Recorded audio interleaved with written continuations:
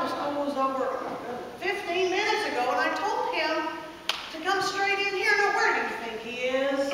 Now, don't get your gander up, Mike. Gander? He's just an Taylor! 8-year-old boy. That boy. Where in the world? Taylor! You can hear me, come out! Now, you know he likes wandering around among these buildings, and besides, you know him, it can take him 15 minutes to get across the room.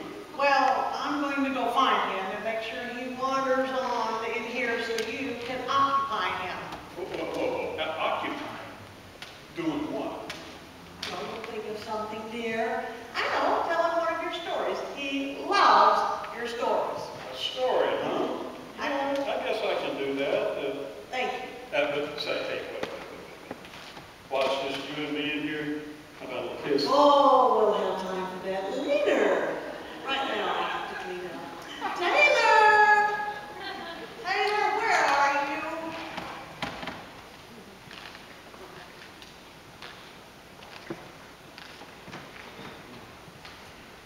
Grandpa? Hello? Anybody in here? Over here, kids. Hey, Taylor. How's my favorite grandson? Grandpa, I'm your only grandson. You're still my favorite. And who's this? Oh, this is Betty Bodger. Her family joined the church last week. Oh, well, welcome, Becky. Any friend of Taylor's is a friend of mine. And welcome to Tyler Street. Now, Taylor, your grandmother's looking for you. Did you see her on the way in here? Oh yeah, she sent us here. She said you would occupy us.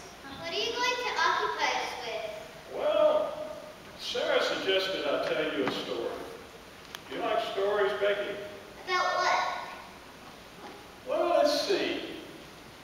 Take a look at these windows. Do you know any of the stories about those windows?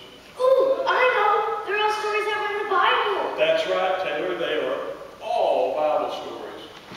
But you know, I see something more in them. You know, not just stories about God working in people's lives thousands of years ago, but God working in people's lives, well, even today. You know, in a certain way, these windows, well, they tell the story of how God cared for me, even when I didn't care for him. What do you mean, Grandpa? Well, here, I'll show you. You see that first window over there? That window reminds me of a time, well, I was just about your age, Taylor. I learned that God loved me even though I didn't know who he was. Grandpa, you didn't know who God was?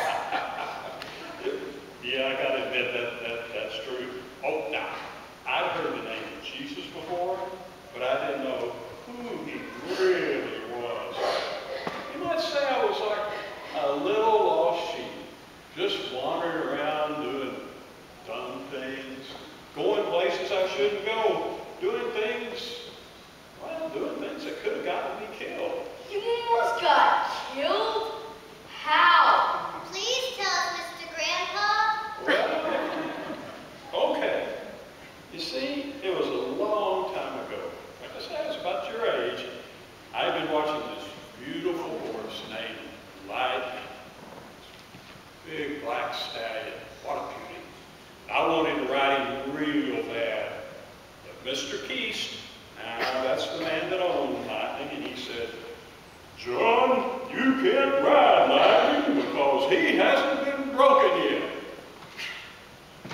I didn't think that should stop me. So one afternoon, I climbed through the fence, snuck into the pasture, and before you know it, Look at me, Sarah. I'm riding Lightning. Eat rock. You be careful, John. Watch me, Sarah. Watch me. John, look out for the... No, what are you doing?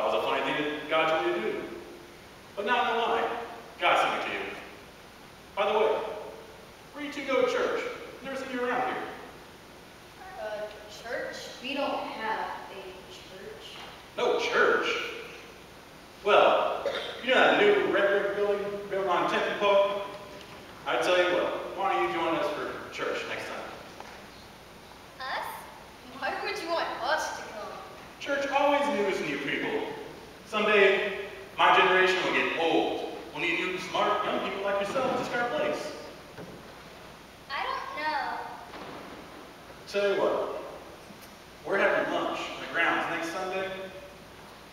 If you want to, you can have lunch with my family. What do you say? Free food? In that case, we'll be there. When you get there, just ask for Dr. Bob Barnes. I've been looking for you too.